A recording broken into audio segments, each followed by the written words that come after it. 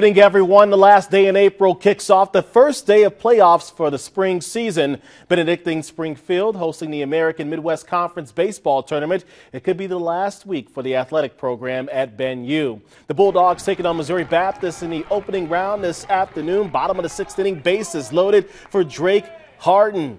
And he's going to come through with a sac fly to right field here. That allows Brendan Pesco to score and tie this contest up at 1. Top of the seventh, Orlando Oliveira doubles to left field. Brent Zimmerman's going to come in to score on the play. That put the visitors up 2-1. To the ninth inning we go, 2 on, 2 outs. Chris Day in the box. Can he save the day?